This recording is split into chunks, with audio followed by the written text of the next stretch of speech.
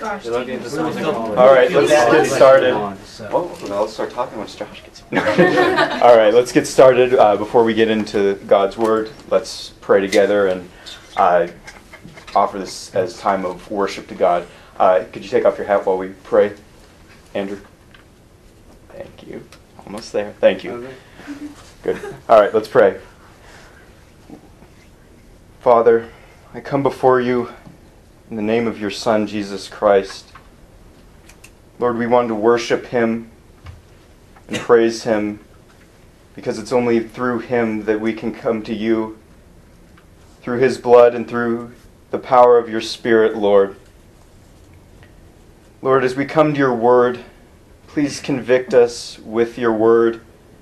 I pray that the Holy Spirit will come down and convict all of us, Lord, that you will revive all of our hearts, that you'll bring unbelievers here to a knowledge of yourself, Lord, and that we'll be able to know the God of the Bible. Lord, this is impossible unless you act upon our hearts, and that's only done through your word and through your Spirit. I pray through this, Lord, that you'll give us sin-killing grace, that we'll be holy for you, Lord, that we'll be willing to lay everything down for you, Lord, because you are infinitely worthy of all our worship. Lord, I pray for this time that we will continually focus on your word and focus on it bringing us closer to you, the only true God. In Jesus' name, amen.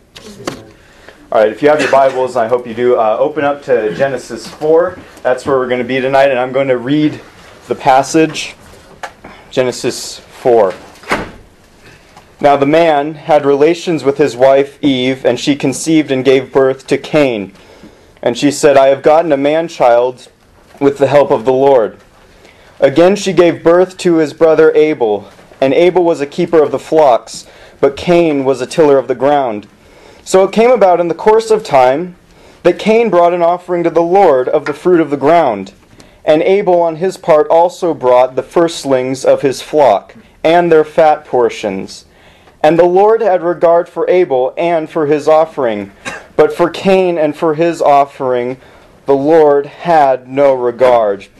So Cain became very angry, and his countenance fell. Then the Lord said to Cain, Why are you angry? And why is your countenance fallen? If you do well, will not your countenance be lifted up? And if you do not do well, sin is crouching at the door. Its desire is for you, but you must master it.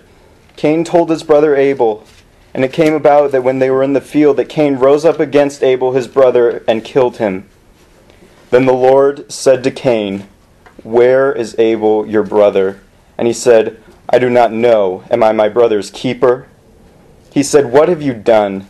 The voice of your brother's blood is crying to me from the ground. Now you are cursed from the ground, which has opened its mouth to receive your brother's blood from your hand. When you cultivate the ground, it will no longer yield its strength to you. You will be a vagrant and a wanderer on the earth. Cain said to the Lord, My punishment is too great to bear. Behold, you have driven me from the face of the ground, and from your face I will be hidden. So I will be a vagrant and a wanderer on the earth, and whoever finds me will kill me. So the Lord said to him, Therefore, whoever kills Cain, vengeance will be taken on him sevenfold. And the Lord appointed a sign for Cain, so that no one finding him would slay him. Then Cain went out from the presence of the Lord and settled in the land of Nod, east of Eden. Cain had relations with his wife, and she conceived and gave birth to Enoch. And he built a city and called the name of the city Enoch, after the name of his son. Now to Enoch was born Irad, and Irad became the father of Mehujael, and Mehujael became the father of Methushael, and Methushael became the father of Lamech. Lamech took to himself 2 wives. The name of the one was Ada, and the name of the other was Zillah. Ada gave birth to Jabal. He was the father of those who dwell in tents and have livestock. His brother's name was Jubal. He was the father of those who play the lyre and pipe. As for Zillah, she also gave birth to Tubal-Cain, the forger of all bronze implements and iron. And the sister of Tubal-Cain was Naamah. Lamech said to his wives, Adah and Zillah, listen to my voice, you wives of Lamech. Give heed to my speech. For I have killed a man for wounding me, and a boy for striking me. If Cain is avenged sevenfold, then Lamech 77-fold. And Adam had relations with his wife again, and she gave birth to a son, and named him Seth. For she said, God has appointed me another offspring in the place of Abel, for Cain killed him. To Seth, to him also was born a son, and he called his name Enosh. Then men began to call upon the name of the Lord. It's Genesis 4. We're only going to get through the story of Cain and Abel. So we're going to walk through this passage and kind of draw some observations. God put this in the Bible so that we would learn from it, and this is the picture of what an unbeliever and a believer look like. God shows us this theology in the story of two people. So we're going to walk through and make some observations. The first point is unbelievers have hopeful beginnings. Unbelievers have hopeful beginnings. Verse 1, Adam and Eve get pregnant. Now, this is through the natural means of reproduction. They have a baby. And this is God's grace on them because God, after they sinned, sent them out of the garden. But He was still blessing them through letting them have children through the normal means of reproduction. And this is the first baby ever born. Adam and Eve were both formed of God, but this is the first human birth. And so Eve names him Cain, and the name Cain literally means gotten one. I got you, or I have acquired. It means I got it. And she says, what it literally says here in verse 1 is, I have gotten a man, the Lord. Now God promised that through the woman a seed would be born who would be the Savior, who would crush the devil on his head and fix the sin problem in the world. And so what Eve is saying is, God made a man. Now, we're going to take care of the sin problem. She thinks she's given birth to the Messiah. And so God's seen as the ultimate giver of life. And so He gives another, in verse 2, next Eve has a second son and names him Abel. And Abel, they may have been twins. There's no, it doesn't say how much time was between their birth, but they're the two oldest, second child ever born. And the name Abel means vanity, or breath, or vapor, or frail. And so, what kind of name is this? Here, I got you, and frail. And she could have thought that if she's just given birth to the Messiah, that this second birth is just extraneous. What's the point? Oh, this is vanity. This is futile. But remember, she's going through the pain of childbirth. So she's experiencing the curse on women, which is the pain of childbirth. And she's going, oh my gosh, here comes another one. Frail, vapor. And this speaks to Abel's short life. And so Abel, he grows up. He becomes a keeper of the flocks. He's a shepherd. He takes care of the animals. You could assume maybe that he was a veterinarian, takes care of the animals. And Cain becomes a tiller of the ground, or a farmer. And both are fine jobs. They both kind of follow in the way of what Adam did, taking care of the animals, tilling the ground, and growing fruit. And so it's reasonable to assume that Adam and Eve are having other children here, but God draws our attention to these two for a specific reason. It says in Genesis 5:4 that Adam and Eve had other sons and daughters. So Cain and Abel grow up, they get jobs, we can assume that Cain at least met his wife in this time. And why I assume that is I doubt that he got his wife after he killed his brother. It'd probably be hard to convince someone to marry you after you murdered one of your closest family members. So this takes care of that pesky question that people always ask, oh, where did Cain get his wife? Which I've heard all the time. I have a friend who always asks that. He always does these dumb pictures on Facebook with Adam and Eve and then Cain and Abel and then a question mark under them. And I've answered it several times. I said that he had sons and daughters. He married a sister or a niece. Incest wouldn't have been a problem at this time because the gene pool would have been so rich it wouldn't have been an issue. And I answer it several times, and we have a discussion about it. A week later, He asks the same question again. So when someone asks that, don't worry, they don't really want an answer. They just want an excuse not to believe the Bible because of their sin. But that's the answer. Verses 3 and 4, moving on from that. So the time came. Sorry, I've got to go. Okay, see you later, John. Tad late. All right. So the time came for Cain and Abel to make an offering to the Lord. It says literally at the end of days. So this wasn't something that they just came up with. They weren't just like, hey, you want to go worship God or something? This was something that they were supposed to do. So they didn't just come up with this system on their own. So it's fair to assume God revealed to them a time and a place and a setting of worship. And he says, and he appoints it, and it's just not recorded in Genesis. So what happens is Cain brings some fruit, the fruit of the ground from his job, and Abel brings the best animals of his flock. Now, there's a question here, why are the Lord's specifications about this sacrifice not recorded here? Why isn't it said exactly what God wants here? Well, there's a few answers to that. One is because this is a descriptive historical text, and the point here is not the sacrifice, it's the people and God. This isn't a law book. It's not Leviticus. It's not the how-to of it. It's not, okay, this is how you make a sacrifice. This is exactly how you do it. It's just saying God told them to make a sacrifice. God told them what to do. And this is what happened in the story.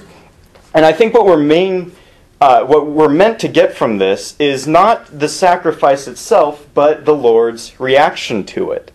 God sees what we don't. And the text illustrates that worship, it doesn't show us what God told them to do. So it just shows us that the important thing in worship is pleasing the one you're worshiping.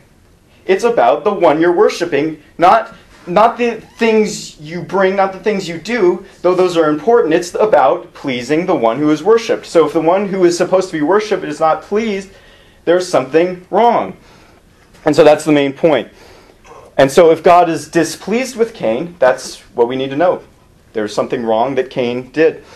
Another thing is Abel also knew to bring not only the best animals, but the best animals and their fat portions. Now, so fat is talked about extensively in the Old Testament sacrificial system. Leviticus 3:16, talking about sacrifices, says all fat is the Lord's. Also a great dieting verse. Just kidding. Sorry, they're running late. Okay. And animals would also make a better object lesson for atonement than fruit. Right? God's just going with the system that we see throughout the Bible. And don't think, oh, well, poor Cain and Abel, they didn't have the Bible. They didn't know what was going on. Don't think that. God spoke to them directly. Their parents were Adam and Eve. They lived and saw God face to face. If anyone knows about theology or knows about the Word of God, it should be them, right? So they knew exactly what they were supposed to do. And Hebrews 9:22 in the New Testament says, and without the shedding of blood, there is no forgiveness. Unless blood is shed, there's no forgiveness. So remember, Abel was a keeper of the flocks, right? But we shouldn't think that, oh, well, he just did what was natural to his job. No. He made a sacrifice that was strange to him. It's not like animals were eaten back then. Animals were not eaten till after the flood. So it wasn't like Abel was like, oh, I cook up lamb all the time. This is just going to be something else like that. He had to put to death an animal, which wasn't done until Genesis 9:3 after the flood for food. So this is a specific thing that Abel does. Cain's fruit, it's just normal food. It's what he always ate. It's what he grew. It's what everyone ate. So both should have remembered from their parents the story. Surely their parents would have told them, and God would have revealed to them, that since they ate the fruit in the garden, they deserve death. God said, if you eat this fruit, you will die. Therefore, death needed a covering. And it's clear that Abel didn't just walk backwards blindly into making the right sacrifice, but his sacrifice was careful, faithful, and obedient. There needed to be a covering. They knew that they deserved death. They knew that their parents deserved death for sinning against God, yet that's not what their parents had. There needed to be something that covered sin. That brings us to point number 2. Unbelievers offer insufficient worship. Verse 5. It's important to note here there are 2 realities that it talks about in verse 5. It says that God rejects Cain and his offering. He accepts Abel and what Abel brought. If the false worshiper is rejected, so is the worship, whatever it is. If the worshiper brings false worship, it is all rejected together. God rejects the act and rejects the person in false worship. And it's obvious God was displeased with Cain's sacrifice. We don't know exactly how this played out. God could have just told Cain. Adam could have told Cain, maybe as the high priest of the family. Some people think that a pillar of fire came down and took Abel's sacrifice but didn't take Cain's. But it's more likely that they came, made their sacrifice, went on their way, and God starts blessing the life of Abel. And things start going good for Abel because he obeyed God and loved God. And Cain starts getting frustrated. Things are not going well for him. He's getting mad and angry and upset. And obviously God's not happy with him. That's what John Calvin thought. And so what was better about Abel's sacrifice than Cain's? Hebrews 11:4. The New Testament sheds some light on this. Hebrews 11:4. By faith, Abel offered to God a better sacrifice than Cain, through which he obtained the testimony that he was righteous, God testifying about his gifts, and through faith, though he is dead, he still speaks. It was by faith that Abel made his offering, and by that faith, God saw him as righteous. You know, it could be said that Cain's offering pointed backwards, but Abel's pointed forward. Cain's offering pointed backwards to the garden, to the world. Abel's offering pointed forward to the new covenant, to Christ. Salvation that is based on works. This is what Cain's trying to do. He brought the strength of the ground, the fruit of the ground. He thinks he's going to bring something that's going to impress God from him. Not taking into account that God's the creator. He thinks he's going to point to the glory and the strength and the success of man. He thinks he's going to show what man can bring God. And salvation that is based on works is really just trying to be so good that God owes us something and is indebted to us. That's what Cain is trying to do. That's what his offering meant. And you know what? People will go to hell just to prove that they're right. And that's what Cain did. He wanted to be right. He wanted to do it his way so badly that he would have God be displeased with him, have a shattered relationship with God, do whatever it took as long as he could have it his way. And that's all of us apart from the grace of God. We will forcefully, stubbornly continue to do things our way unless God gives us faith, God gives us repentance. And this is the point here. You know, the great question of Scripture is how can a God who is holy and righteous and just still be just and a just judge and allow sinners not to be punished, not kill them? This is the greatest question of Scripture. If God is holy and hates sin, how can he let sinful, vile, wicked people like you and me, like Cain and Abel, how can he let us go? How can he be just and justify, meaning to declare righteous, sinful people? That there's a covering that had to be made. Sin had to be paid for. And that's the point That's why God had Abel make that offering. Hebrews 12:24, Jesus, the mediator of a new covenant, and to the sprinkled blood which speaks better than the blood of Abel. The point of the whole Old Testament sacrificial system was Christ. The Jewish religion and Judaism, all the religious things in it, they're all visual. They all come in through the eyes. Christianity and Western religions, it's more through the conscience, through the mind, through the hearing, like what we're doing now.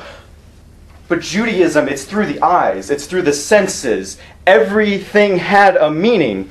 And what that animal sacrifice was a shadow. These were just a shadow of the reality which was in Christ and His blood, which was able to actually take away sins. And that goes back and answers the question that all these sacrifices pointed forward. So God can be just and show His justice by punishing His Son, and at the same time make payment for sinners and let them go free. That's the point of the offering. The key thing missing from Cain's offering was faith. Romans 14:23b says, "And without faith it is impossible to please Him." Another reason Cain probably wanted to go his own way, just added on there, was what should Cain have brought? I mean, just kind of from the passage, what do we get? What should he have done? Animal sacrifice. Animal sacrifices. Who's the keeper of the flocks? His brother. Abel, his younger brother.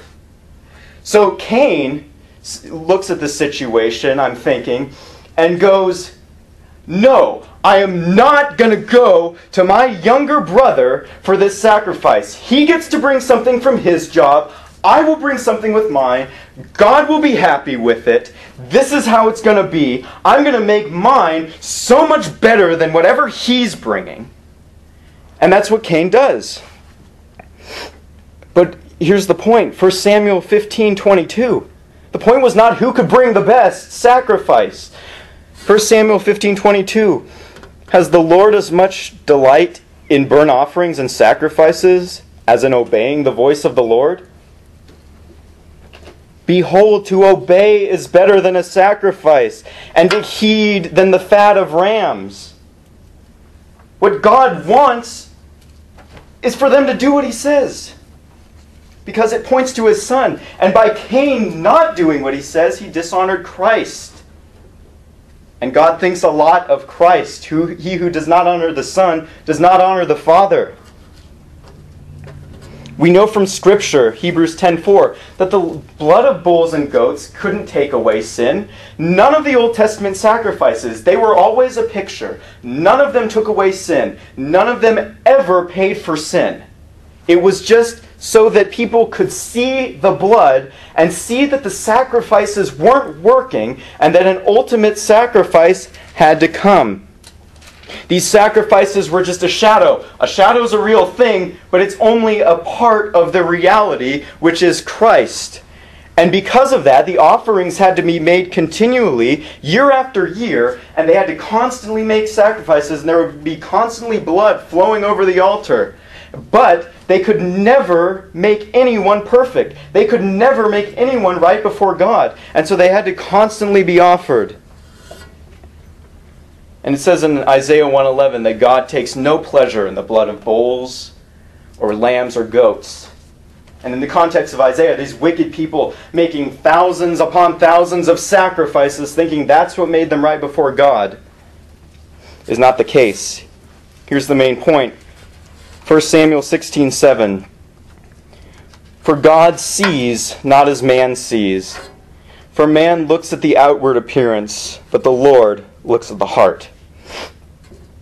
You know, in the eyes of the world, just from what we would see, a nice fruit basket, the fruit of the ground, prepared, put together, would probably look a lot better than roadkill, right? But that's why it took faith. Abel's sacrifice was not meant to be pretty. It was meant to make the point that God wanted it to make. We know in Genesis 2:9 that God made all trees pleasing to the sight. we know that they looked good. In fact, Eve, she looked at the fruit on the tree and saw that it was pleasing to what? Pleasing to the eyes, good for food. It looks good. It looks better than a dead animal.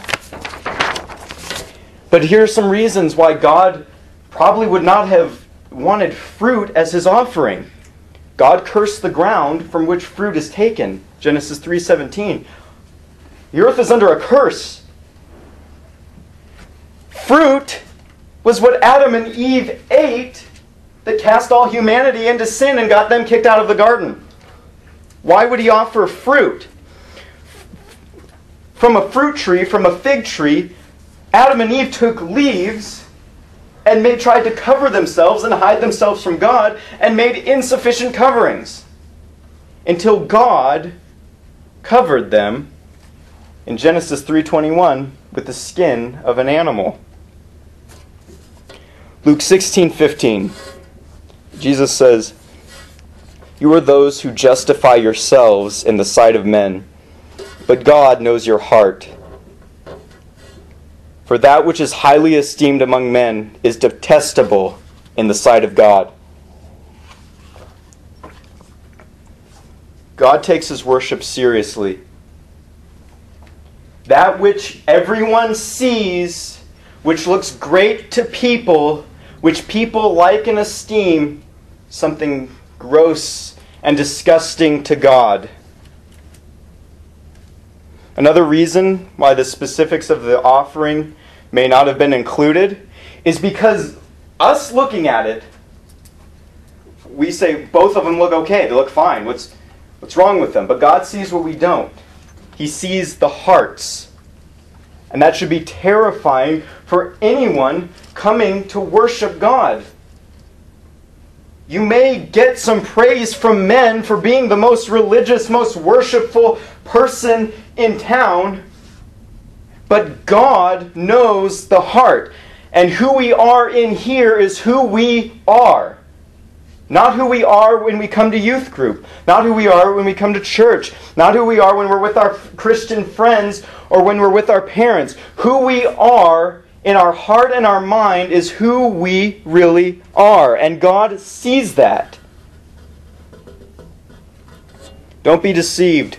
God doesn't accept all sacrifices of worship. He demands true worship.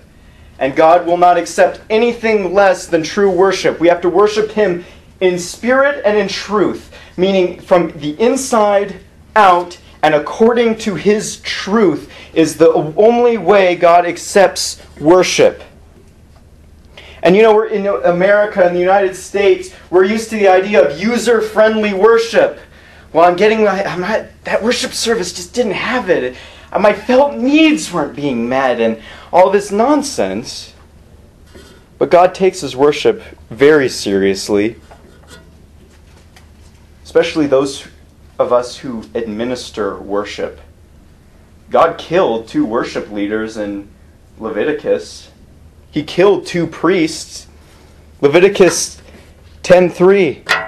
After Aaron's sons have been killed, and Aaron comes over to his brother Moses, "What the heck is going on? Why are my sons dead?" This is what Moses said to him. "It is what the Lord spoke, saying, by those who come near me, I will be treated as holy, and before all the people, I will be honored." So Aaron, therefore, kept silent. It's one of those places in Scripture where it makes an understatement. You better believe that after Moses spoke that to him directly from God, Aaron kept silent. God says, I will be treated as holy. God will not accept anything less from us. And there should be a feeling of crossing over into a place that is sacred, into a place that is holy when people come into church, our church, any true church. There should be a sense that there's something different and sacred here. But how often do we worship God with worship that we ourselves would say is acceptable, much less God? How much do we come unprepared? How much do we let ourselves get distracted? And yes, there is an element in there that when we get distracted from the scripture reading or the singing, that we pull our minds back, pull our focus back to God, pull it back to God. And that's learning to love God with our minds. But so often we just continue to let ourselves get distracted with everything else. Things that we never think about, we think about in the worship service. How often we make things about us. We are chronically self-centered. We can't think without thinking about us. Ecclesiastes 5:1. Guard your steps as you go into the house of God, and draw near to listen, rather than to offer the sacrifice of fools, for they do not know that they are doing evil. And I tell you, with some of these youth groups especially, it happens in all churches, and this happens in Bible-believing churches. There are people who come and make worship this weird, crazy thing, not in a good way. They come and make it all about them. They're the loudest ones singing. They're dancing around. They're doing all kinds of nonsense.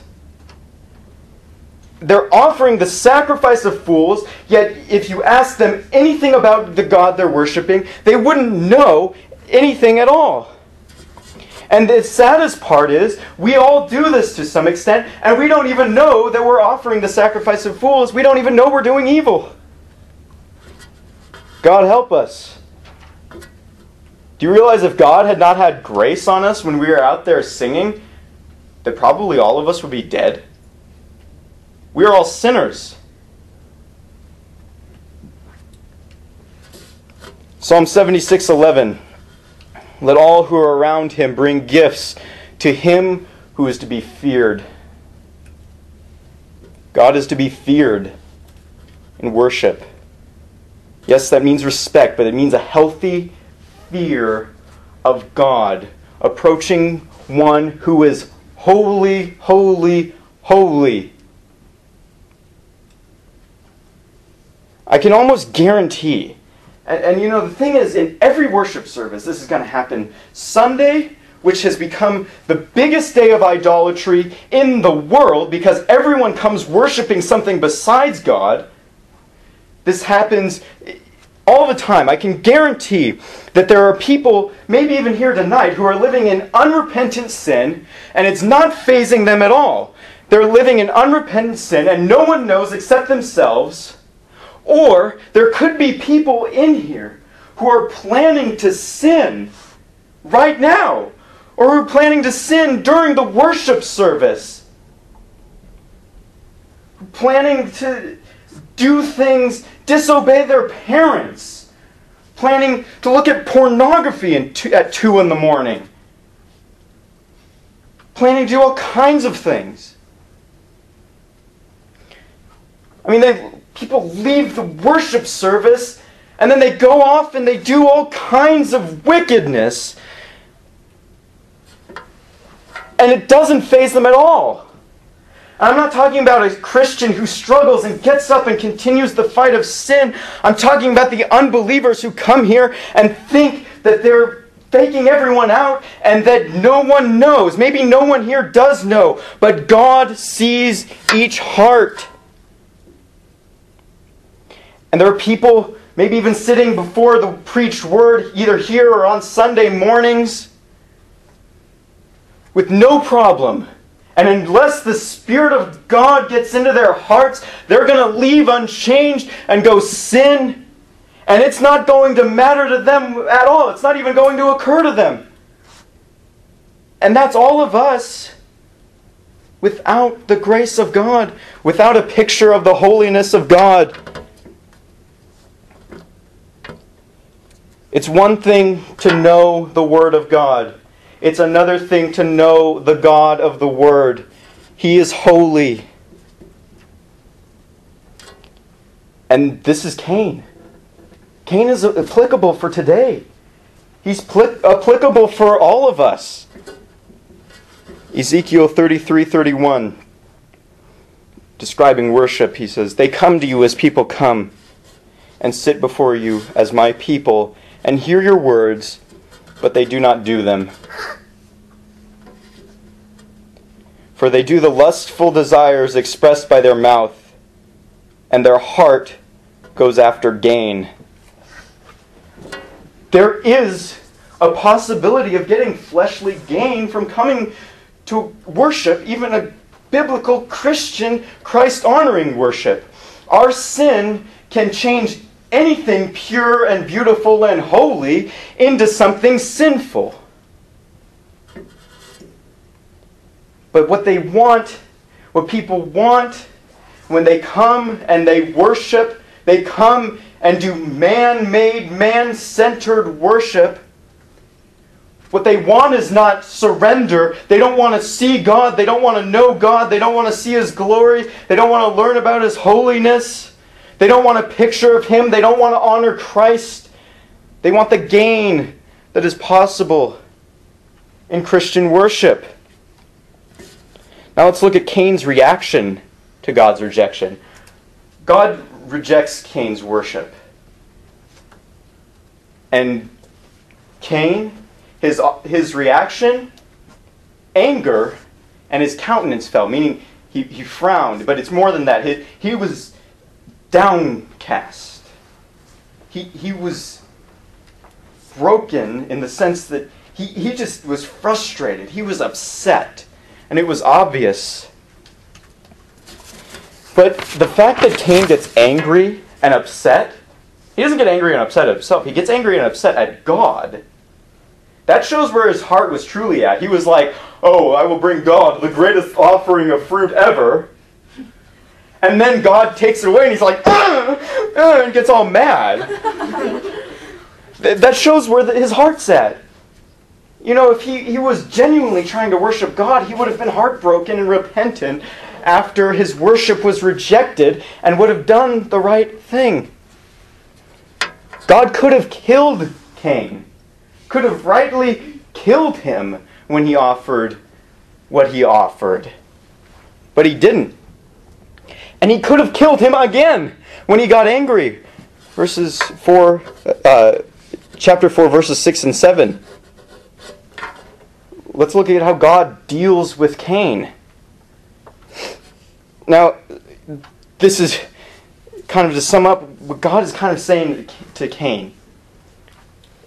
Why are you angry? What do you have that look on your face for? I told you what to do and you did not do it. Are you really surprised? Do you think I'm going to take that offering, especially with that heart attitude? I mean, God doesn't even say that much.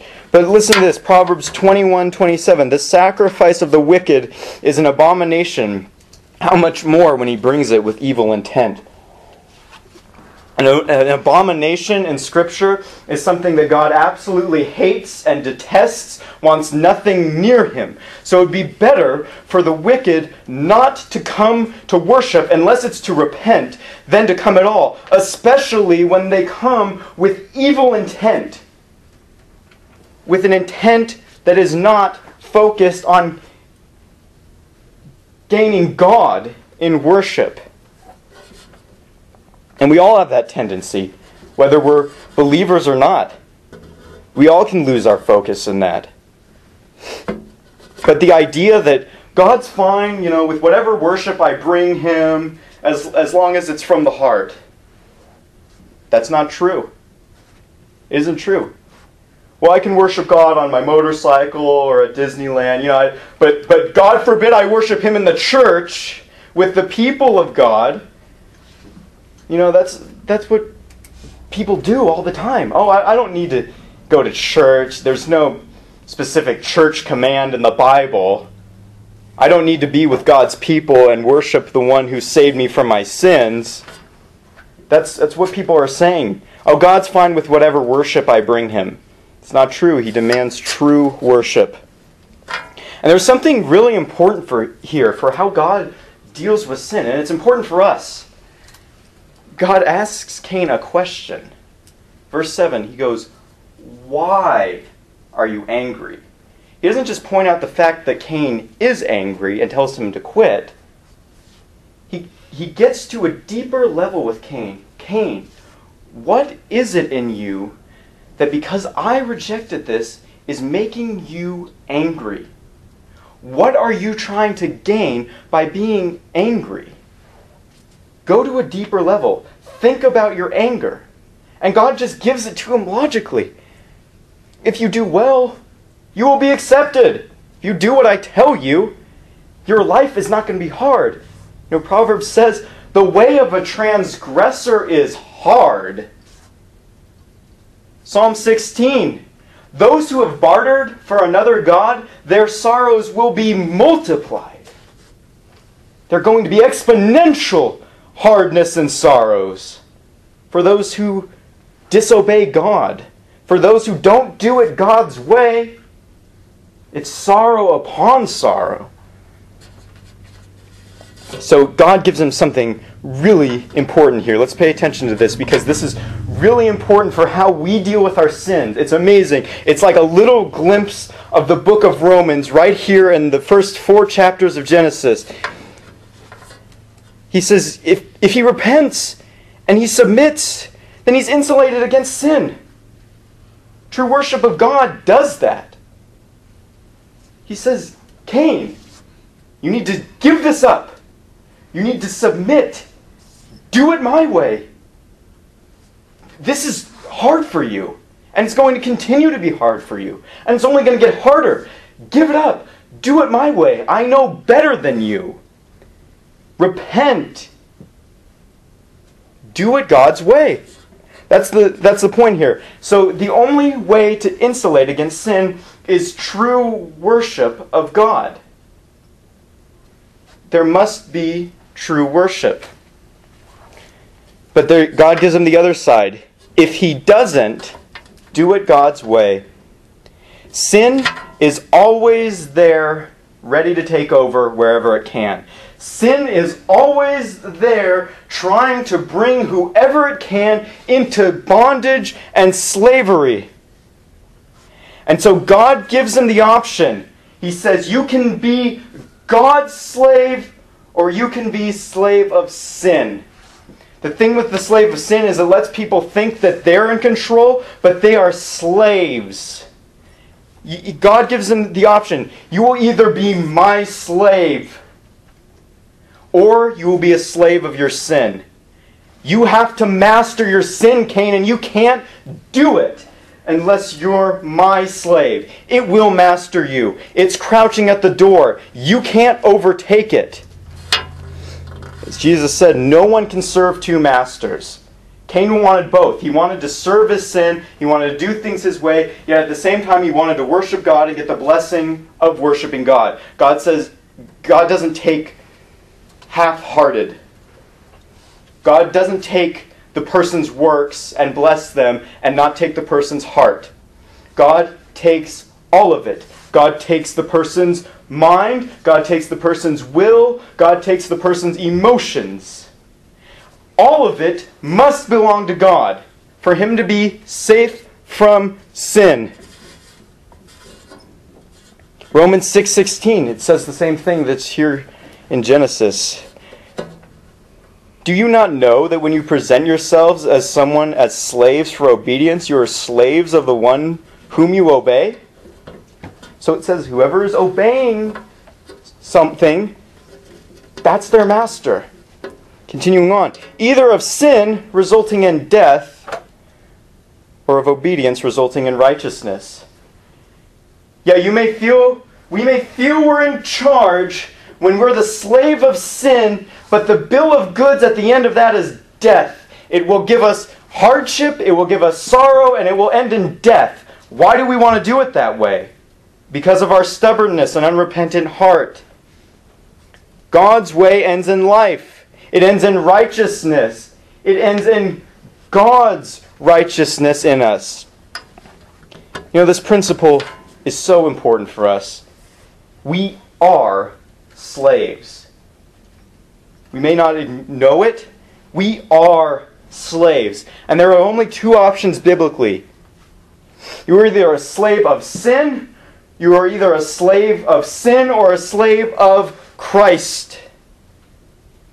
There are no two masters.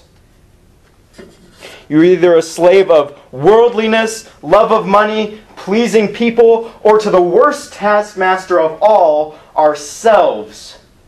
We are the worst slave master to have. No one has lied to, hurt, or done more against ourselves than we have. And we think that we who use our car keys like monthly should be the sovereign over our lives. Or we can be slaves of Christ. And what a slave means is you not only say that you're a slave, but you lay it down. Your will is given to that person. They own you. And either you are owned by Christ or we are owned by sin. We cannot master sin unless God is our master. And Romans 6:12 in that same passage says, "Do not let sin reign." Meaning that's a possibility, that it's possible for us to overtake our sin if we are a slave of God. Dethrone it. Take it out. Kill it. Fight your sin. That's not saying that we won't fall and get up and fall and get up, but we will fight our sin. If anyone is in Christ, he has been made a soldier of God, and Christ has already won. He's taken over. And one reason why we are left here to deal with our sin, and God doesn't just take away all our struggle with sin, is because through us continually fighting, through saying no to sin, and saying, no, I choose to love God more, He is glorified. That He can take an unholy sinner out of an unholy world, make him holy, and put him back in that holy world, and keep him saved until heaven. And that's what God does with every believer. He saves them completely, and we win.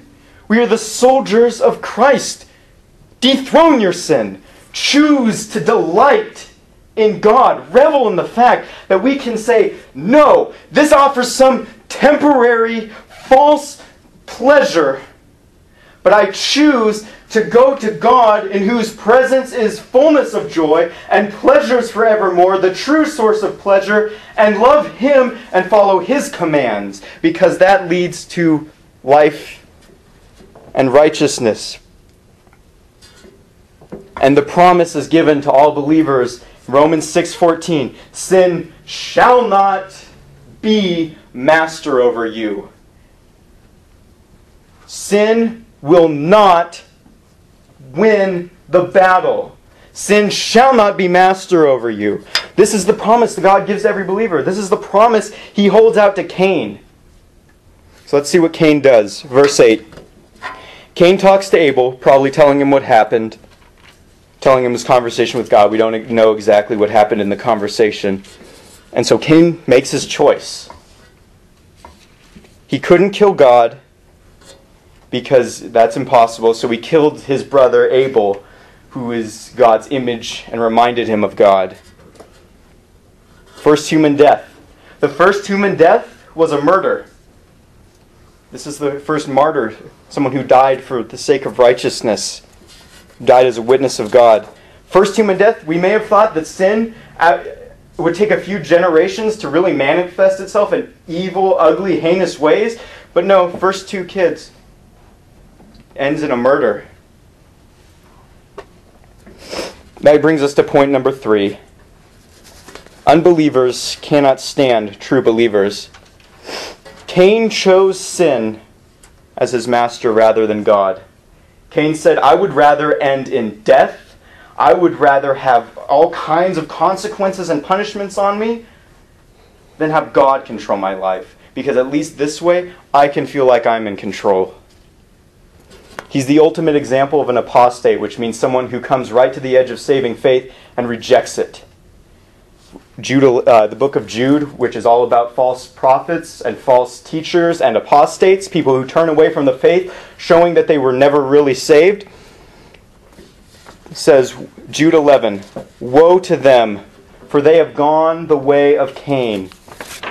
See, in the New Testament, Cain becomes a proverb for those who have turned away from God when they have every opportunity to turn to Him and be saved. Verse 9, God, knowing exactly what had happened, asks Cain a question, just like he asked his parents in Genesis 3. Cain lies. He flat out lies, showing that God is not his master and that sin is. And first instance of sarcasm in the Bible, he goes, God asks, where is Abel, your brother? And he says, I do not know. Lie. And he says, am I my brother's keeper? What was Abel? He was a keeper of the flocks. He said, am I my brother's keeper? Third time, right there, God could have killed him dead. Scorning God to his face. Cain is in serious trouble here. Verses 10 through 15. God asks Cain what he has done and says that Abel's blood cries to him from the ground, meaning Abel's blood and even the ground is crying out for justice. It knows that Cain should be put to death for what he did. God places an additional curse on Cain that the earth wouldn't yield fruit for him any longer. Basically a death sentence for a farmer. Think about it. Cain would have to depend on others for food the rest of his life. There was no meat at this time. That's not until Genesis 9. That's after the flood. He would have to depend on everyone else giving him food. He'd be extremely easy to take advantage of in this situation. So God chose to level Cain's pride, make him dependent, make him humble. And before, where he might have had trouble humbling himself just to go to his brother and get an animal for the proper sacrifice, now he was going to have to go to everyone for everything and depend on people just for the basic necessities of life. Imagine what that would be like, having to go ask someone to get you food every time you needed to eat. And the fruit that Cain was probably so proud of is, as he's offering it to God, he's showing God this great worship. And it's possible that Cain, when he said, God, you want blood sacrifices, went and killed Abel and gave God his blood. In the same way, God says, that fruit you are so proud of, that's never going to happen for you again. What you were offering me, that worship, I'm going to make sure you never come near that again. That's what God does. His source of pride was gone forever. You'd think this would lead him to repentance. So Cain reacts by saying, my punishment is too great to bear. He says his sin is too overwhelming, too severe. That God's being too hard on him. And he says, I'll be driven away from the face of the ground, and from your face I'll be hidden. So he goes from, am I my brother's keeper, to, God, if you send me away, we can't hang out anymore. This is ridiculous what he's saying here. He's going, God, you've got to be kidding me. You can't do this to me. This is too much for me to handle. Notice what Cain points out. The consequences.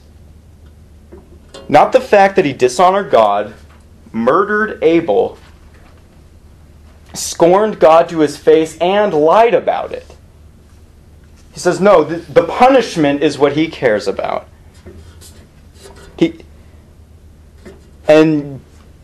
worried that he would go around, he says, whoever finds me is going to kill me. He knew that he deserved to die. But God doesn't kill him. And there are probably several reasons for that. God sovereignly still wanted to produce children through him, wanted to produce other things through him. And God shows common grace here. He shows grace to an unbeliever just by letting him live, even though his life would be continually hard. And there was no government in place at the time to take capital punishment against Cain. The death penalty is instituted in Scripture in Genesis 9:6, right after the flood, though. So God is gracious and promises that if anyone takes Cain's life, vengeance will be taken on him sevenfold. And he gives Cain an obvious mark that is a mark of God's protection on him, not judgment. Now, let me say one thing. No one knows what the mark of Cain was. Nobody. Don't come up after and tell me you know what it is. Don't come up after and tell me your theory of what it is. Don't tell me you had a teacher who explained the whole thing to you and now you see it. Scripture does not say what the mark of Cain was. And why it was not a skin color, we do not know, other than it was a mark. Okay? And the reason why I say that is because that has been used in a racist way to say that people of black skin had the mark of Cain on them. And it was used as an excuse to take over Africa and different places by the English.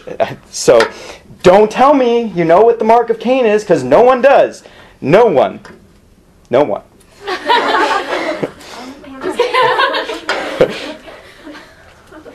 Okay, did Cain truly repent? Verse 16. Final thing we have on Cain, basically. Cain leaves the presence of the Lord. Probably one of the saddest verses in the Bible. He goes away. He'd rather be away from God. He's given as an example of apostasy, we read in Jude. 1 John 3:11 and 12 says, "For this is the message that we have heard from the beginning, that we should love one another. Not as Cain, who was of the evil one and slew his brother. And for what reason did he slay him? Because his deeds were evil and his brothers were righteous." That's why Cain killed him. Jealousy that turned into a jealous rage. Unrighteous people don't like righteous people who are a mirror to them. And John points this out in the context of love with believers, saying, don't be like Cain. He's not worried about us killing each other in the church. What he's making the point is, when someone is growing or progressing in an area, don't be like Cain and point out some other weakness in them. That's what John is saying here in the context of love. Now, there are still many who worship just like Cain did. Jesus said that the people who rejected him, that even Abel's blood would be charged against them. Matthew 23 and Luke 11. And I promise that the punishment will be much more severe for those who reject the Son of God, Jesus Christ, than for Cain rejecting his sacrifice. God's common grace was meant to lead Cain and us to repentance. Romans 2, 4, and 5. We're right there, almost done. Romans 2, 4, and 5. Or do you think lightly of the riches of his kindness and tolerance and patience, not knowing that the patience of God leads you to repentance? But because of your stubbornness and unrepentant heart, you are storing up wrath for yourself in the day of wrath and revelation of the righteous judgment of God. God's kindness is not so that we think we get away with things. God's forbearance, God's patience with us, is to give us time to repent and turn to him. Psalm 51:17, the sacrifices of God are a broken spirit. A broken and contrite heart, God, you will not despise. What God wants is surrender. He wants repentance. He wants us to lay everything down, and he wants a broken spirit. We need to offer God this worship. We can only worship him through the payment of his Son and put no confidence in our flesh. Let's pray and then go to small groups. Lord, we thank you for this time. Lord, we pray that you forgive us for the times we have not honored you, especially in your public worship, Lord. I pray that you'll forgive us, Lord, that you have mercy on us and grace on us as you have. That we will worship you in spirit and truth, Lord, and that we'll take worshiping you as our holy Father seriously, Lord. We thank you that there is the possibility of worshiping you through the blood of Jesus that intercedes for us and through the power of the Spirit. Lord, now I pray for small groups that we have a profitable time of discussion and growth, discussing how we can grow in our worship of you. In Jesus' name, amen.